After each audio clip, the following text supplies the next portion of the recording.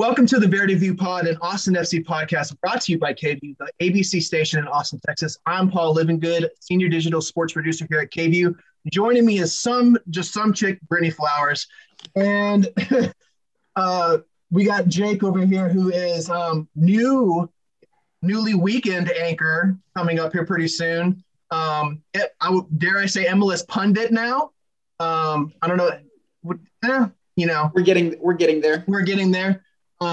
Soccer extraordinaire. He has said that, he might be better than Brittany in the past podcast.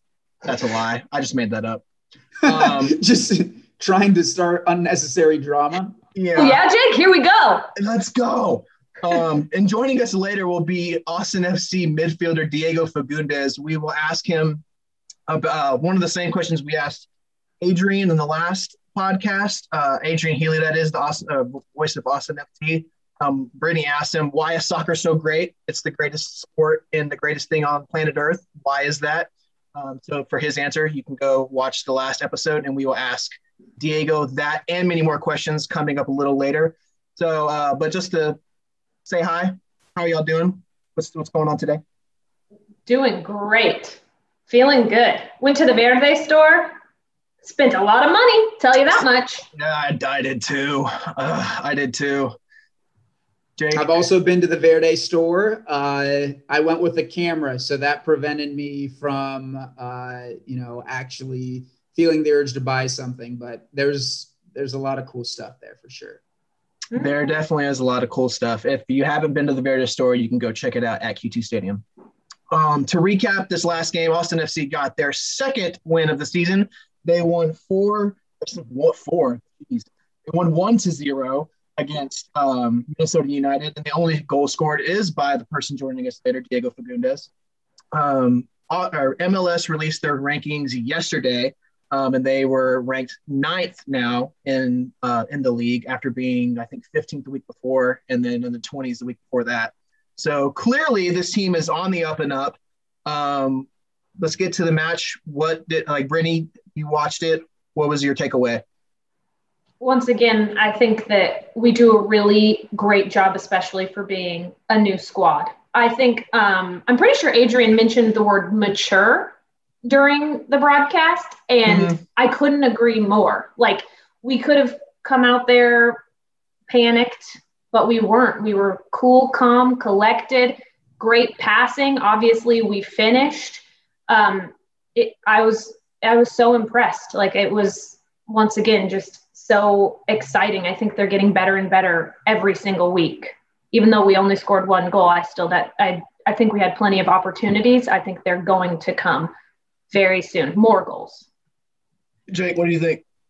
I think the defense has been one of the most pleasant surprises so far this season. I mean, they pitched their first shutout this past week against Minnesota United. First shutout, like I said, of the season. I think the center back play of Matt Beasler and Johan Romagna was just incredibly effective. And as we've touched on in the past, we felt going into the season that might be an area of weakness, that they had invested so much in the attack and in their midfield game that, they were going to have to score more goals than they let up, because we figured that they'd be letting up a decent amount of goals. But I mean, the defense looked pretty dang good this past week. Much agreed. I think there was a moment where I can't remember if it was in Colorado or if it was in Minnesota, but there was a ball that was played through the middle, and Johan did a perfect job of boxing the guy out and just letting the ball roll. And that was one of many different examples of just him using his savvy, because that wasn't his guy either. He had to come over to cover the free runner. And so that's just a heads up play on his part, and then using his size to just dominate the offensive player. And it's just that the defensive prowess is showing. So moving forward, we're the next game is on Sunday against Sporting KC, who are 1-1-1. They won their first game against the New York Red Bulls, and then tied their second game against Orlando, and then just recently lost their last game against Real Salt Lake 3-1. What are you guys looking forward to with like this next game, and what are your headlines going into it? Jake, you want to go first?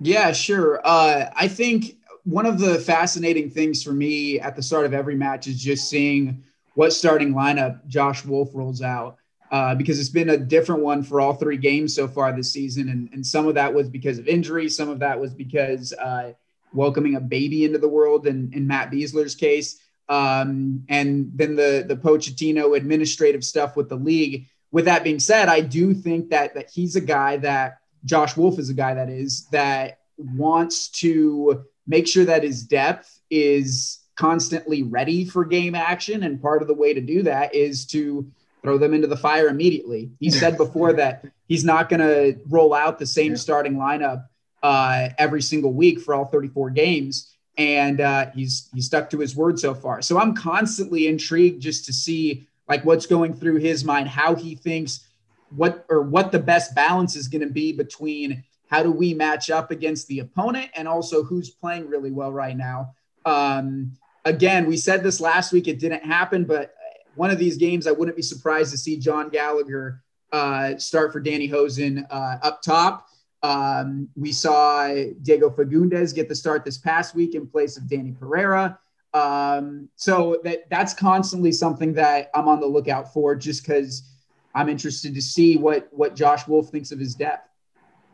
I know. I'm so curious the Danny Hosen, John Gallagher starting situation, because I know John Gallagher comes out and he like shocks the defense. He's just so quick. He makes smart runs. Danny Hosen's a great passer though. Like without him making, playing the ball to Jared Stroud and playing that ball across, we don't score that goal. Mm-hmm. So I am curious. I mean, but coming off the bench, it's like, oh my gosh, holy cow, who is this guy? Maybe it would be more of an explosion right off of the bat. I don't know. That would be really something that's really interesting. But yeah, I'm looking forward to, I think little by little, every single week, we're figuring out each other more. We're figuring out the runs that our forwards are making and even our defenders are making from the back. So I think every game we're knowing each other a little more. We're passing a little bit better. We're actually connecting, 10 passes together to work it around and keep the ball without forcing it. And I'm just so impressed. Also, I think Brad Stuver, I think he has earned the starting spot officially. I was so excited after this last weekend's game. I was excited for him. Like that was awesome to see. I know that I had guessed 4-0, but the most important part of that was the shutout. The zero part. Yeah. Twitter was calling him a wizard. I don't know if y'all saw that. But so that was funny. The best tweet, I think I saw you interact with it, Paul. The best one was the world is like 75% water and the rest of it covered by Brad Stuver. I loved it. I saw that. A shout out to the Striker Texas and Chris Bills and that staff, because they tweeted that and I saw it and it literally made me laugh out loud. I was like, that is an awesome tweet. But speaking of Sporting KC, they're also intertwined in recent news that came out. They were one of the 2 games that got rescheduled for this season for Austin FC. They rescheduled 2 games. The other Sporting KC away game got moved from July up to, I think it's either June 12th or June 13th. But there was going to be a 3-week layoff between the 7-game, now 8-game road trip to start the season, and now it's only 2 weeks. What do y'all take away from that? My takeaway for that is that the league recognizes that Austin FC is a growing brand and an intriguing brand and a brand that could very much benefit them with some TV money. Because part of the reason why they shuffled that up was to get the game between Austin and Seattle on national TV. And Seattle is obviously a team that sells itself. Incredible fans, incredible atmosphere, incredibly successful team. And so I think the TV higher ups at Fox were like, hey, if we can get that with this new shiny kid on the block in Austin FC, that could draw some ratings.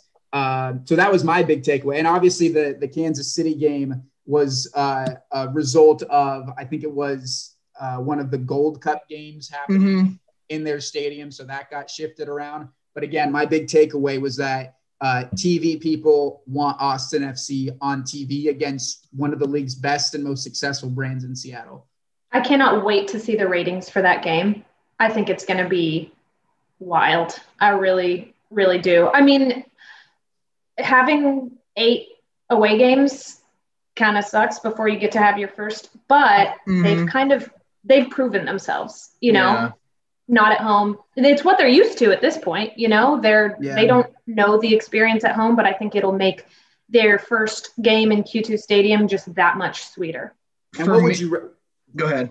My question is like, what's more difficult, having 8 straight road games or having like a 3-week stretch in the middle of the season? That's where I was going to go with it too. That's where I was going with it too. So now they have the 8 road games, but they don't have that huge long layoff between games. That's where I was thinking. Cause I mean, I think it would make a huge difference just because of how the season has gone. If they were if they were 0-3 at this point, I feel like that extra road game would be like, dang, we got to go on the road again. But like they've won twice. And so they've proven that we can go on the road and win multiple times in a row. And then like with that in mind, looking forward, that extra, 21 days of not being in a competitive match versus only 2 weeks, I feel like that actually is going to make a big difference. Just in terms of, playing against a team other than yourself. And so just that competitive edge, I think that actually at this point, because of how they've played so far, benefits them. Whereas if they were like 0-3, I feel like that move or that schedule change would have benefited them because they get would have hurt them because they have an extra game. Agreed. And so let's move forward to Brittany's Soccer 101. We're going to have you talk about what is VAR, because people are it'll happen at some point. It hasn't affected Austin FC yet, but I was watching a game. I can't remember who I was watching, but they had a ball hit off the crossbar, go down, hit on the line, and then bounce out. And they, went into the whole VAR situation. So, Brittany, explain to the people what VAR is. Okay, so VAR stands for Video Assistant Referee. And it's basically, it's a video of what is happening. I think that most of the opinion is people do not like VAR because they think that it is ruining the game of soccer. So Jake, the last week you said you wanted to get rid of the offside rule. This week, if you say you want to get rid of VAR, I will agree with you. It does. What really sucks is like the offside calls that people use for VAR. Cause typically it's the ref. But if the VAR catches it and somebody's like, this far offside, where typically the ref's eye would be like, oh, they looked onside to me. Like it can kind of mess with the game a little bit.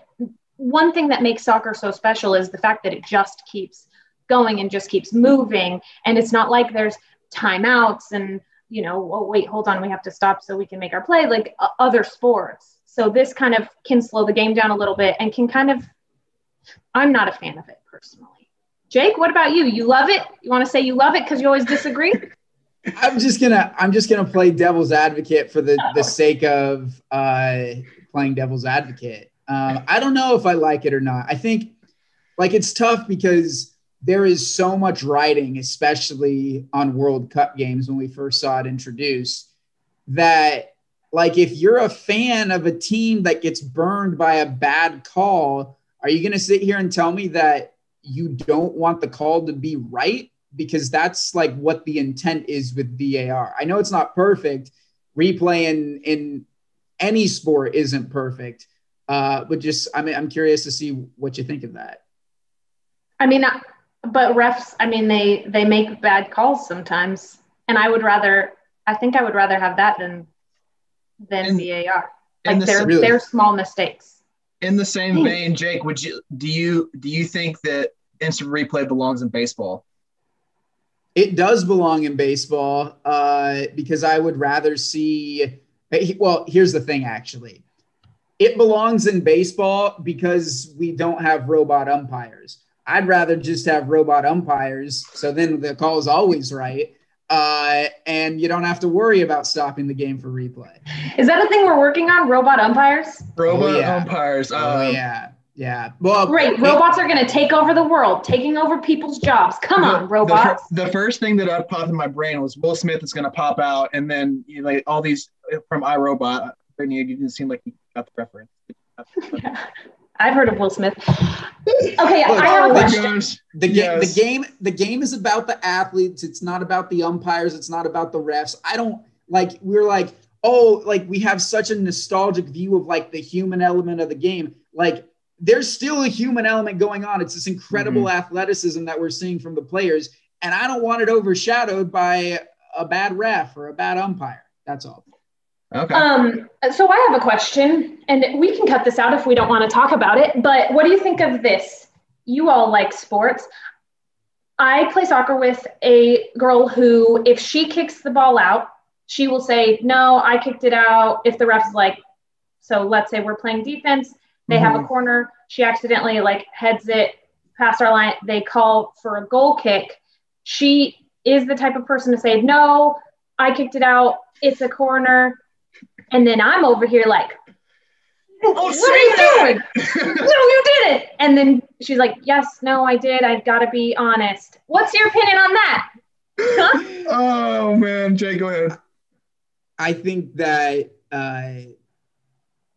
that when you're playing a sport at such a high level, it is so easy to let your emotions control every decision you make. So I'm not about to sit here and ask MLS soccer players to find it in the kindness of their heart to do something like that. Also, when you told that story, I'm getting major vibes of a commercial. That commercial. Everyone makes fun of it. Everyone makes fun of it. It's one of the worst commercials I've ever, because it's the corniest and cheesiest thing and so detached from reality. I guess everyone's reality minus the person who plays soccer with Brittany.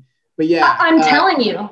I could be by myself, kick the ball completely out and go, that's our ball. It's ours. Thank you very much. But no, there are people who are that honest. I'm not. Yeah, I'm with Brittany. I'm the same boat. Like I don't say you, like, if I was that person's team, I'd be like, what are you doing? Like, no. Yeah. And I don't think it's because any of us are bad people, or maybe this is just the excuse I'm making. It's just because when you play sports, like the endorphins start kicking in and like it clouds your judgment, and like you're not going to be the most honest, kind-hearted person. You are playing to win the game. Yeah, there you go. Someone else who's playing to win the game is the person that's going to join us next on the VerdeVUE Pod, and that is Austin FC midfielder Diego Fagundez. And joining us on the VerdeVUE Pod, it is Austin FC midfielder Diego Fagundez. Thanks for joining us, man. Hey, thank you for having me. So there you go, clap it up. So to start it off, you're obviously going to be remembered in the history books as the first player to ever score for the franchise. Can you just take us through what that means to you and how it felt to be Austin FC's first score? It's amazing. I've said it from the first day. As soon as I got here to Austin, I felt welcomed by the fans, by the organization, by the team. So it was nice to be here. This is the club that I actually wanted to come once I decided that I was leaving New England. And like I said to everybody, the first game I've ever played professionally, I said to myself, I need to put my name out there so people know me. That didn't change when I joined here. I wanted the people to remember who I am and that my legacy can keep going. And I thought I did a good job by going in there, and I got the chance to score the first goal. Not that it was all planned or anything. I guess I was just very lucky to be in that opportunity, but I'll take that with me, and hopefully my name could be remembered. Awesome. Diego, your story to get here is pretty cool. Signed to the MLS at 15, you made your debut at 16 years old, and then you spent a decade or so playing in New England. Can you take us through where you were at in your life and in your career when you decided that, you know what, it's now time for a change? It's now time to come to a brand new franchise, and what specifically you were looking for when you came to Austin? Well, when I first decided that I wanted to leave, things weren't going the right way for me. I was playing the wrong position. I wasn't the same Diego that I was years before that. And that's when I knew I needed a change. I needed a new environment. I needed a new place to be. I wanted to show people that I still have a lot in my system. I'm not stopping now, and I won't stop. I'm trying to play my heart out, do everything I can to help out the team win. And if I can do that, that's what I want. When I decided, I remember I was at the lake and I told my dad, I think this is the time to move. It's time to make a new change. And he asked me, where do I want to go? And I said, to be honest, Austin's a brand new team and I would like to go there. 3 days later, I got a phone call from them and now I'm here and I'm as happy as I can be. I think everybody sees it on the field and I'm playing the best soccer that I've been playing for a while. And that's what I like to see. And hopefully I can keep showing this team and the fans and the organization that there's still a lot in my tank. It's almost like you willed it into existence. Yeah. Well, it's tough because before I would see it on social media, Diego's not performing, Diego's doing this, Diego's not doing this. What people didn't understand, I wasn't playing the position that I normally play. I was playing more of a defensive midfielder, and that's not who I am. I can't express the player that I am or that I want to be by playing the wrong position. And now that Josh is allowing me to play my position and allows me to bring my character and who I am, I think people are starting to notice that there's still a lot in my system. Don't get me wrong. It's still early to say a lot. My confidence is very high right now. So I just have to take that with me and every day perform as much as I can, help out my team win games and do everything I can for this club. I think in my opinion, the reason why you're such a good fit for this team is you're both a 10-year MLS veteran. So you've been around the league, but you're also only still 26 years old or so. So you bring kind of that youthful energy, but also a great balance between the two things. Can you describe what aspect of your game fits best with Josh Wolff's system? The aspect that I think fits the best is when he called me, he basically said, look, we want you to play in any of the top 4 positions. And right away, I smiled because that's what I wanted to do. That's my game. I know that's where I can help the team the most. And when he first said, look, this is what we like. We like when you come into pockets, when you turn, and when you go at players one-on-one. Those are my main 2-3 things that I'm actually really good at. And when you take those 3 things, I'm not going to be performing to my best ability. I'm going to be struggling a little bit. So right away, when Josh and Claudio were talking to me and showing me what this team was going to be like and what they wanted, it was just an easy decision for me to say, hey, I want to go to Austin. And at the end of the day, I made the right choice. I'm very happy where I am. I love the city, the weather, the team, the fans are amazing. It's just a whole package that maybe that's what I was missing before that I wasn't getting. And now I'm getting all that. Go ahead, Brittany. Okay. So obviously you've scored 2 goals in a couple of games. Do you have a game day ritual that you're like, I have to do this the same way every time? To be honest, it's not like a ritual, but I do drink my mate before the game. It's my one thing that I like to do. And then we have they come and bring us some type of electrolytes and this and that. And I tell them my magic is just my mate. I just want to drink mate and that's it. And I guess that's the only thing I do. I prepare it before we leave, and then I'm drinking it from there all the way till before warm-ups. Well, I couldn't think of a better advertisement for it than your performances the last couple of games. Okay, so one of my goals in my entire life and also with this podcast is explaining to people why soccer is the greatest thing in existence. So in your own words, will you explain why soccer is so wonderful and why people should love it as much as we do? I don't know. I think it's different. I think people are more passionate about it. It's hard to say. It's hard to make plays up. It's not a game that it's just stop, goes, and there's a lot of whistles and you can make plays. You can say timeouts. It's very different. It's just on the go. You have to perform. You have to adjust to positioning. I think we have crazier fans than anybody. And I'm just talking about the whole world. If you see, just soccer is just crazy. soccer, football, whatever people want to call it, because at the end of the day, it's the same sport, but there's two different names. I was so passionate about it because my dad played professional. So it kind of drew my attention, and I wanted to be exactly like him. I wanted to be a professional soccer player. I knew it was going to take a lot. Did I know that I was going to be one? No, but at the end of the day, I knew I had to work hard. I had to do everything I could to be where I am. And I'm very grateful. I still work hard every day. I give my heart and soul to whatever team I'm playing for. And when I'm on the field, the most important thing is make sure you play with a smile. That's awesome. So you've mentioned a couple of times about the influence and the advice you've gotten from your dad on, on your new situation. Obviously, you've come to an expansion team, and you said you wanted to kind of start anew.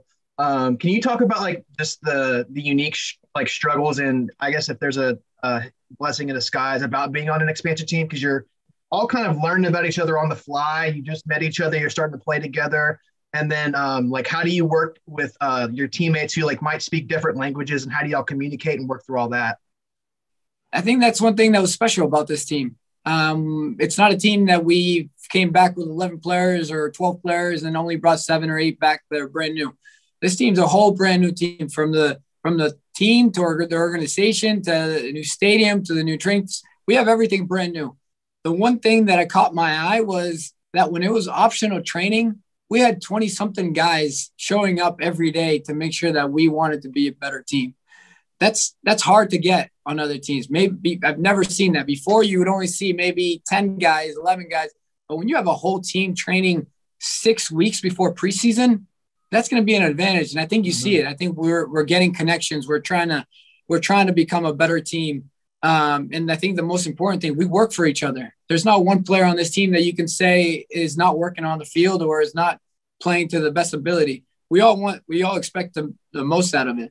And then you have players like Alex Ring and Matt Beasler who have the experience, and they're like captains, and they want the best from you. Alex is the one player that I always say, he's the one, he'll work so hard, but he's expecting the same thing out of you. You make a mistake, he'll be there to cover. But when he makes a mistake, he wants someone else to be covering for him. And I think that's huge. I think the last game in Minnesota, I think he was a key player for us. He was stopping everybody. He was stopping counterattacks. He was trying to start plays. And it's awesome to see. I love playing next to Alex because I know I have someone behind me that can help me. Go ahead, Brittany. Okay, so I tweeted that I would bleach my hair blonde immediately if I could have your soccer skills. What made you dye your hair blonde? And do you think that if I bleach my hair blonde, I can have your soccer skills? To be honest, look, I have a unique character. I want to be myself. I don't care what other people think about me. I've been doing this since I joined the league when I was 15. I did my hair pink. Who thought I was going to dye my hair pink? No. And I scored with my pink hair when I was 16. And that was who I was. Before that, I used to do some crazy stuff in my hair. I had long hair, I had short hair.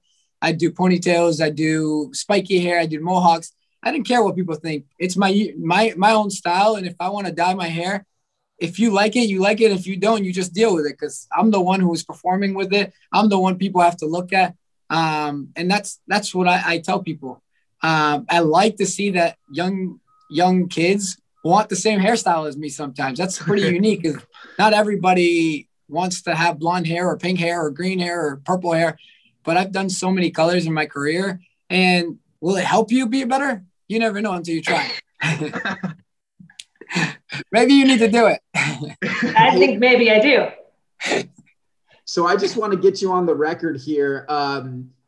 It's my understanding that you not only weren't old enough to sign without a parent an MLS contract, but you also didn't have your driver's license yet. And so you had to have someone else drive you to essentially sign your first contract, and then to the trainings that followed after that.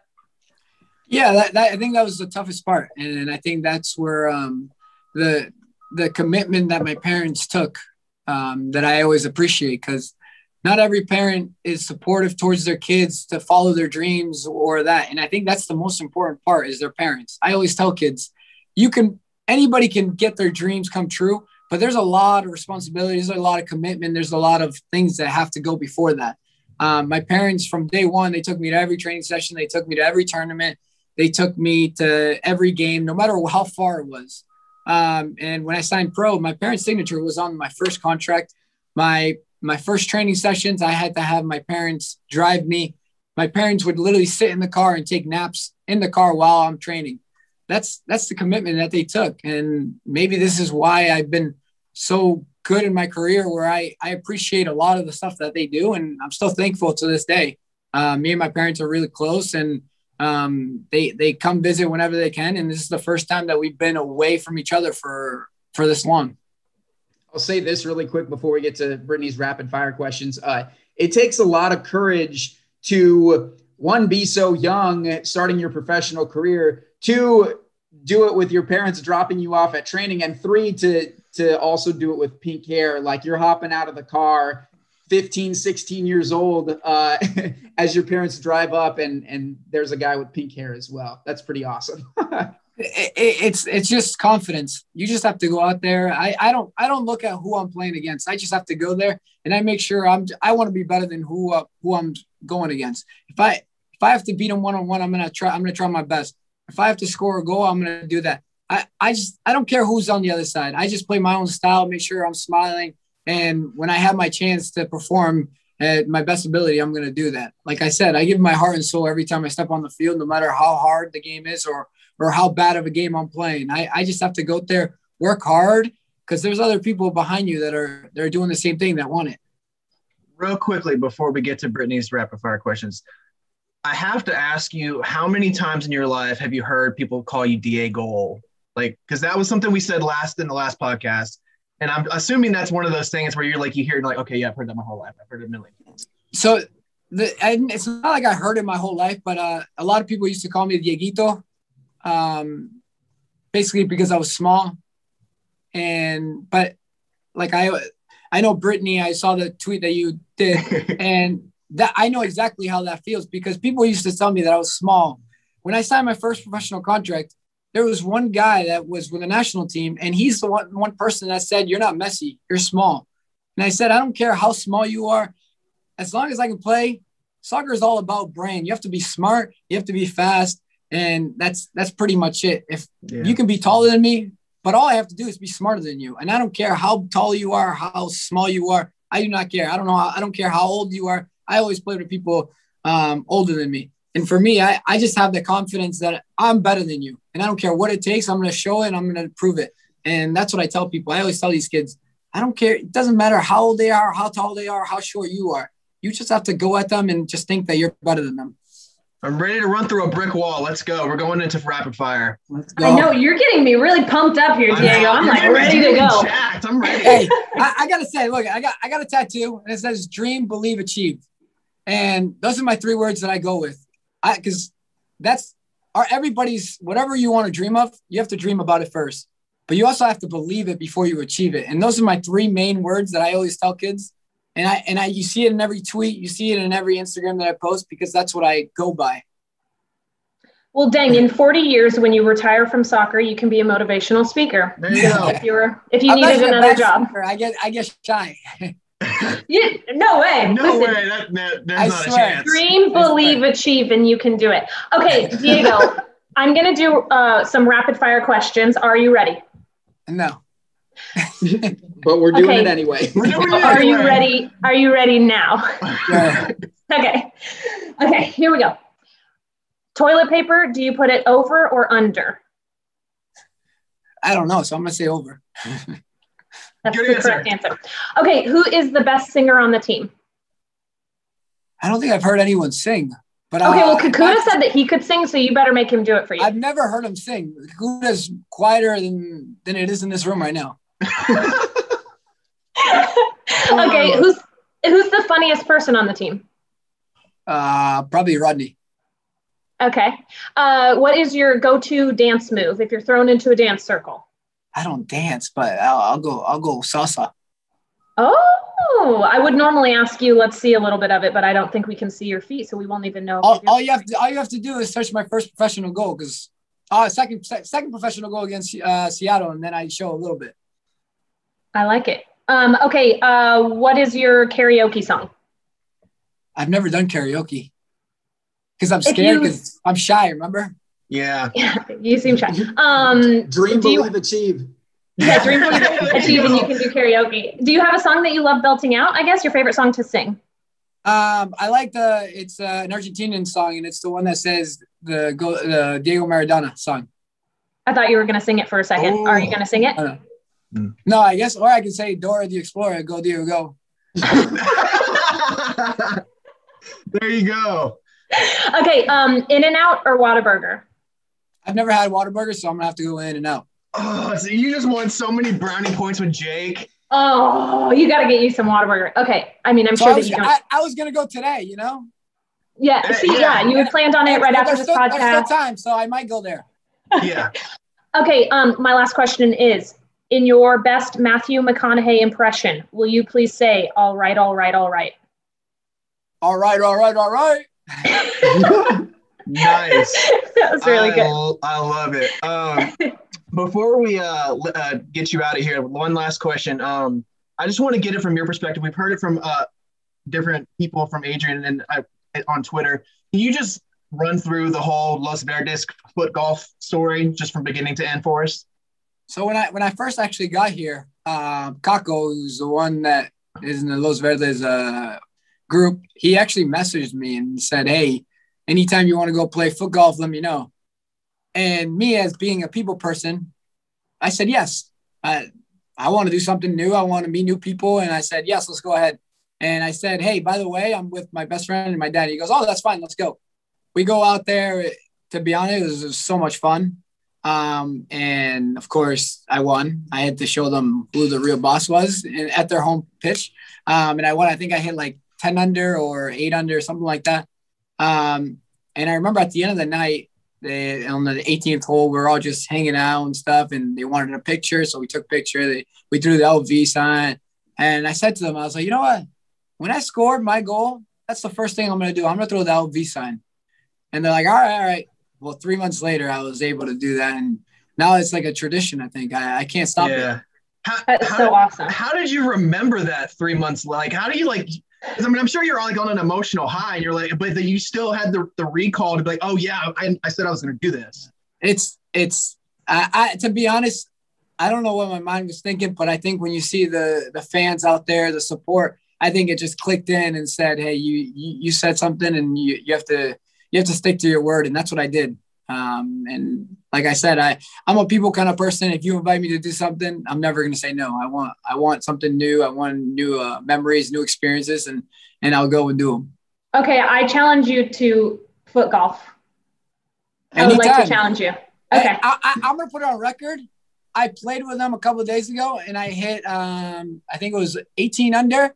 And I know, what is it? Josh Jackson. Yeah. Apparently he had the best record, and I was going to tweet at him and tell him, hey, someone beat you, but I didn't want to be that person. I think I would love it. You know? It's pretty crazy that you're still finding time to interact with fans as much, like in the middle of the season. But to be honest, it's who I am. I want to get to meet new people. This is a new town for me. This is a new city. For me, if I don't do that, if I don't go out of my way on my days off to just enjoy it, I'm never going to meet new people. And to be honest, I became really close with Kako. We went to dinner and stuff like that's, I don't think of him as just a fan or anything. I think more as a friend. And I think that's how he sees me as a, we're texting each other. We have a group chat now with my friends and a couple of the guys, and it's all fun and games now. That's awesome. Yeah. I think everybody's going to think you're their friend after this interview. I know, you are just an extremely likable person. Oh, I appreciate it. I will destroy in foot golf soon enough. There you go. All right, I'll take that challenge. Invite me whenever.